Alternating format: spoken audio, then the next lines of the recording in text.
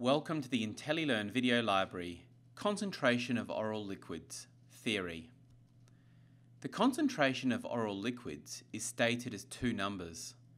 For this example, we will consider amoxicillin oral liquid, 200 mg in 5 ml, which can also be stated as 200 mg per 5 ml.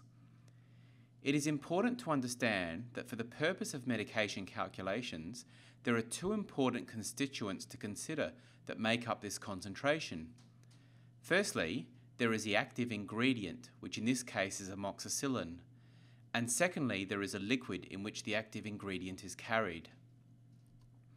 The quantity of amoxicillin is represented by the first number in the concentration and by the pink circles, only for the purpose of illustration, in the image on the left. In this case, the quantity of the amoxicillin is 200 mg.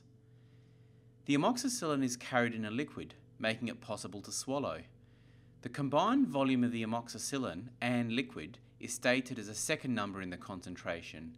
In this case, the combined volume is 5 ml. It is crucial to understand that this does not mean that the total volume of the bottle is 5 ml. It simply means that every 5 ml will contain 200 mg of amoxicillin. In other words, for every 5 ml administered, the patient will receive exactly 200 mg of amoxicillin.